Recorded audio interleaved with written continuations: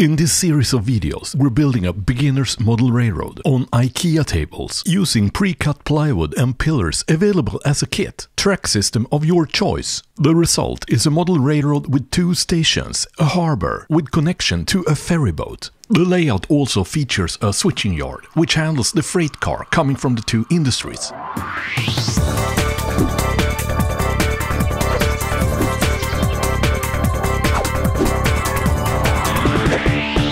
Hello and welcome to another episode in this series of videos where we're building a model railroad from ground up. And this model railroad is kind of for a beginner's layout for like a family, or if it's your first layout, then this is a good start. In this episode we will assemble trees to the layout and also the houses, the structures we built in a previous tutorial. The trees will mainly be ready-made trees, but also show you a bit what you can do with those to make them look more realistic. If you want to craft your own trees, which I definitely recommend, I have a number of tutorials on my channel. Look under the topic landscape and you will find almost a video tutorial for every kind of tree there is out there. So no more time to wait, let's get to it. Besides from the laser cut kits of houses I built, mainly the industries on this layout and the station, I also built these plastic kits. You can also buy them ready-made on eBay sometimes. But to avoid them looking too shiny and unrealistic, we need to make a few modifications. And one of the first things I do is to tear off the ground piece of most of the buildings. It's very useful when you're building the house, but once you're ready you can remove it like this, simply because it's very hard to implement this into a landscape and making it look realistic. Coming back to the first house, it has a kind of patio around and that shouldn't be removed. It looks good and it's a kind of a part of the structure, so we're keeping that. Instead we will weather it somewhat. For this I'm using acrylic white, a portion of burnt umber brown and a drop of black. So I'm mixing this and it should be kind of gray, warm gray, and then add half water, so 1 part color and 1 part water, and paint the entire patio. And I use the same paint mix for the house foundation. Now we're gonna do something about that roof too. So I'm mixing here black with a tiny portion of brown. The purpose with the brown is to give the black a bit warmer tone. So once the previous layer of gray has dried, I apply this black brown wash and let it float into the edges between the tiles and also the stones in the foundation. Then leave it to dry a few minutes, then wipe all of the surface paint off with a cotton swab. Now use the same black brown wash on the roof, and same thing with a piece of paper.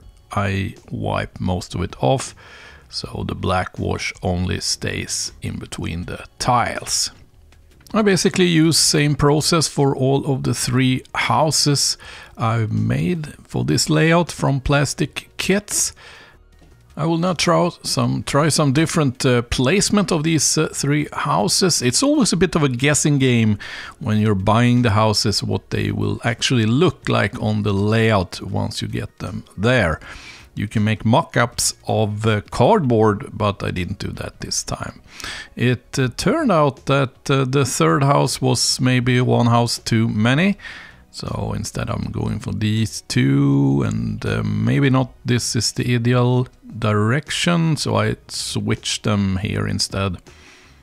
Look at the houses from different angles before you make your mind up where you want that exact placement. Then I draw the outline contour on the landscape surface. And once I've done that, we're gonna start doing the driveways. I'm started out here with PVA glue and chinchilla sand. But once in place, I didn't think it was a good match really, so I went instead for a look which more matches the outside road, which means I plastered these areas, painted them gray using the same structural paint from Noch, and also weathered them using the same pastel chalk powders. But we're gonna have some hinges. I'm using this Noch 21512, and they're really easy, just cut them to length and glue them in place. Now it's time to glue the other buildings in place. Here comes the warehouse down in the harbor. I glue that in place using fast set glue. Then add some decorations around like a flower pot, and also some people working there. This is a kit from Noch 15038 with workers. Yeah, they also need somewhere to throw away the garbage. Then there is another kit for that, 14825, and I glue that in place on the rear side here. In the evening it will get all dark. To avoid that, I'm also assembling a street light here in the edge of the concrete or asphalt. Glue it in place using facet glue and connect it to the connector socket we have in our front of the layout. Same thing with the street lights along the main street up by the station. I checked the backdrop for road markings and street signs, but there were none. So I decided to go for just drawing parking spots by the station. So there will be a small parking lot there. For this I cut my own template from a piece of cardboard which was left over after I built the laser cut kit, and I use a sponge to make the lines. They are far from perfect, but I can tell you that the lines in real life, unless they are absolutely recently painted, are not perfect either. So all you need to do now is to add pastel chalk powder using a makeup sponge. Then, as the last thing before getting started with the trees, is to glue figures in place. Now, the trees serve several different functions on the layout, I think. One is to create a forced perspective, so therefore I have large trees up front, which are very well detailed, and in the rear, less detailed trees. This layout, I'm kind of planning to use ready-made trees. These can be bought kind of cheaply, like €2.20 to €2.50.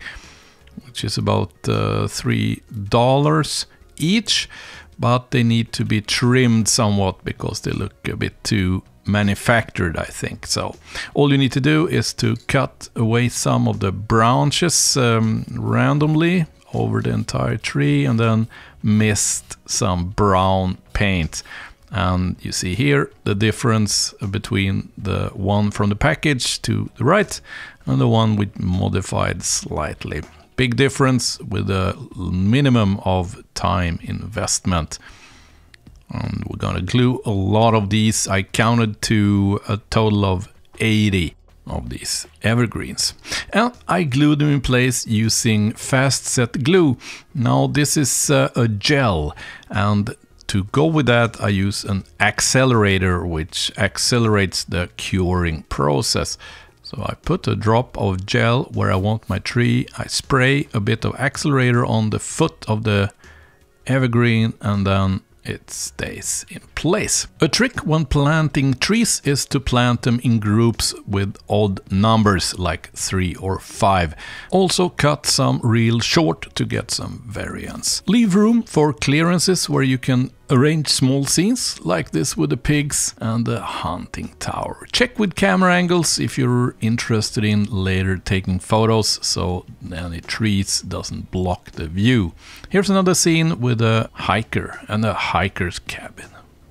For the deciduous trees, I really recommend crafting a few large trees and place them in the front of your layout. If you don't want to craft, you can buy one of the more exclusive trees and you don't need all that many, maybe 2 or 3 is enough. For the rest, you can use this type of tree. This is also €2.50. All you need to do is to break off that foot. And don't be afraid to shape the tree after the place you will put it.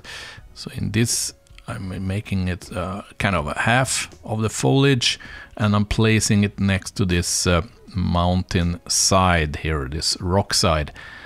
So then it kind of blends in better. Look here I've used the left tree to cover the road bend. So you can't really see where the road ends. Trees are also perfect as dividers between different scenes. So plant trees along the railway lines where you want to divide it into different scenes, and then trim the trees around it. Add trees until you're happy with the appearance of your landscape. In total, I glued 70 evergreens in place and about 40 deciduous trees. 3 of them were kind of parade trees, which I placed up front. And that concluded the basic detailing of this layout. So in the next video, we will take the tour around. I hope you liked this video. If you did, please help others to find it by giving it a thumbs up. Did you know that this channel is totally dependent on the support from viewers like you? So if you want to be one of the good guys, get over to Patreon, set up a support account there from, like $1 or $2 per month, or make a one-off donation using the PayPal dialog found in the video description below. And don't forget to subscribe and enable that little bell, and you will get the notification once next video gets published. Until that happens, see ya.